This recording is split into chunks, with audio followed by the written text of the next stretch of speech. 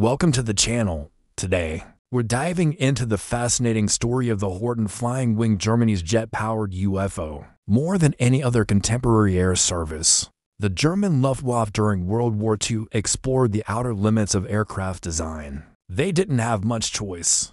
The Luftwaffe introduced not just the first jet fighter into operational service, the Me-162, but also the first and only rocket interceptor ever used in combat, the Me-163 Comet.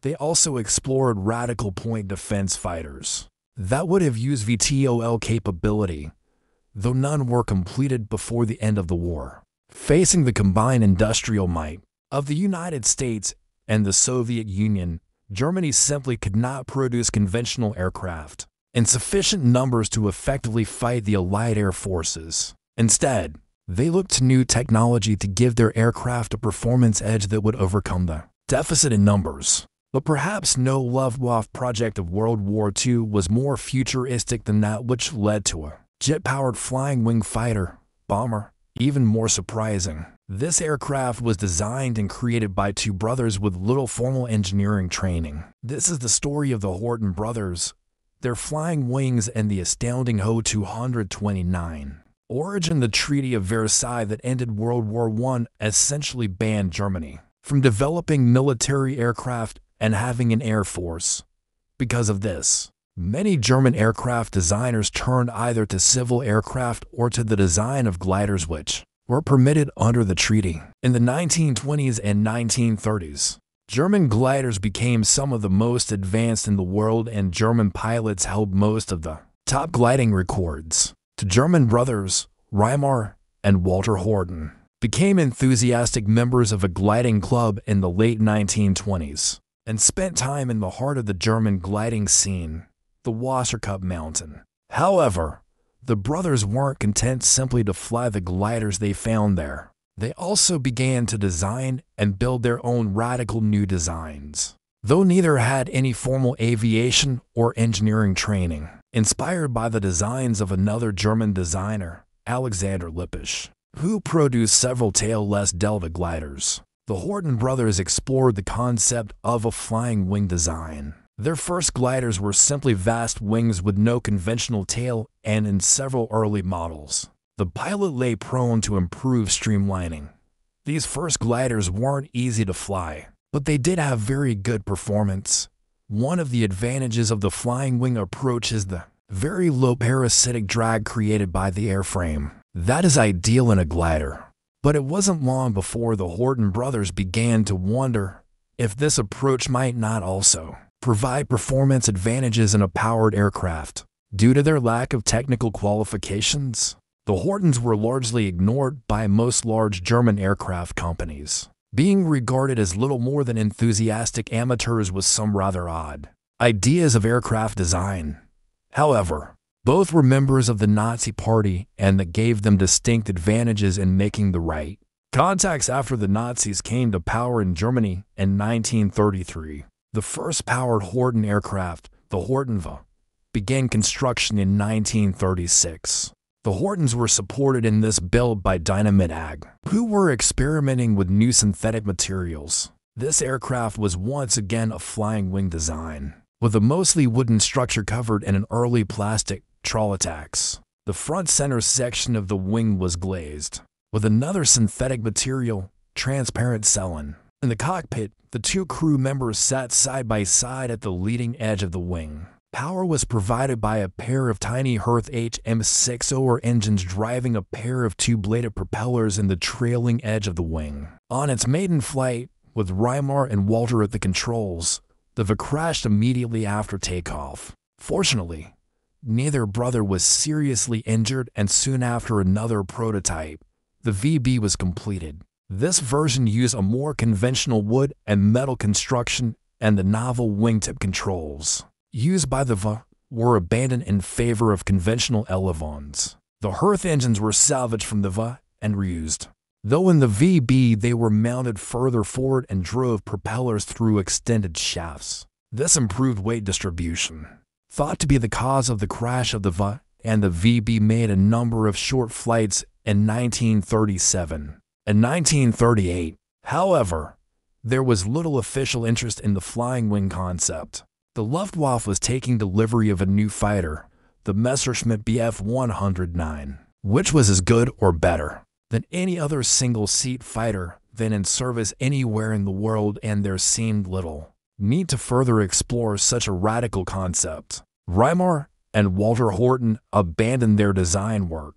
The VB was left to decay, and the brothers joined the Luftwaffe and trained as fighter pilots. Walter Horten flew the Bf 109 during the Battle of Britain, before becoming the technical department head of Luftwaffe Inspection 3, Luftwaffe Inspectorate for Fighters.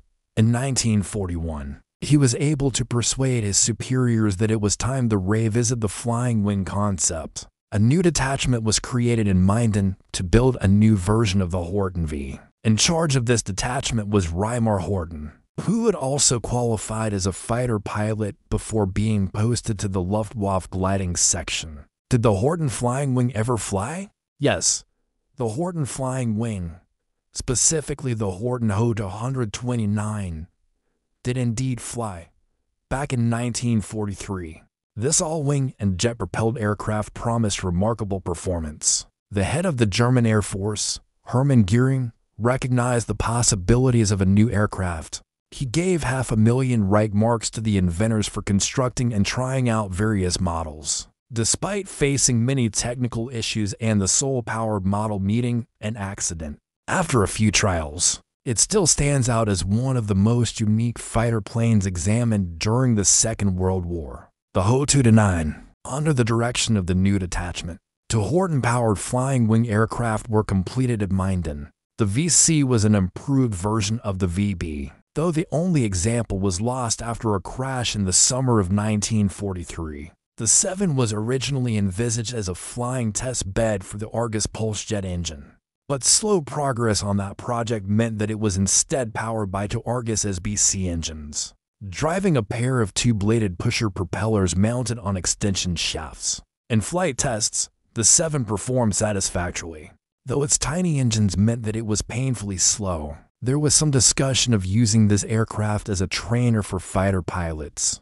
but in truth, no one could see a military role for the 7. That might have been the end of the Horten flying wing story, but it was shown to the head of the Luftwaffe, Hermann Göring. He was sufficiently impressed that he ordered 20 examples to be built, though none would be completed before the end of the war. He also provided funds and encouragement for the Horten brothers to explore something much more radical, combining their flying wing design with the then new jet engines to create a fighter bomber capable of meeting the 3-1000 requirement raised in 1943. This called for an aircraft capable of carrying 1,000 kilograms of bombs over a range of 1,000 kilometers and at a speed of 1,000 kilometers per hour. The Horten HIX, which was given the LM designation HOTA 129, was to be a single-seat flying wing powered by the turbojet engines. Initial design work suggested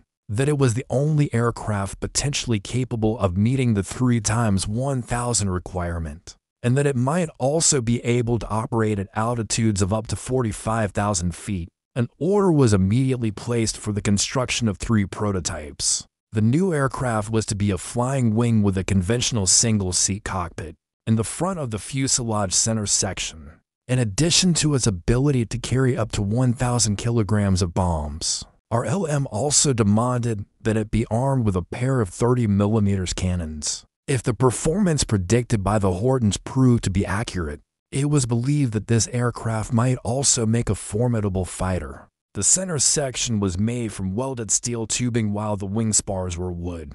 The whole aircraft was covered in a skin formed from thin sheets of plywood.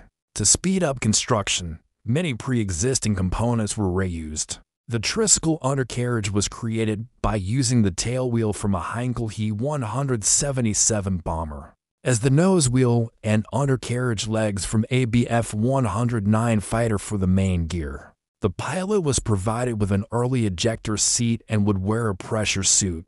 This would enable flight at high altitudes without the complexity of a pressurized pilot compartment. The engines originally envisaged were BMW 003 turbojets, But delays in the development of this engine led to a switch to the Jumo 00 for turbojet, also used in the Messerschmitt Me 260 to fighter, a Dorado or 230 for bomber.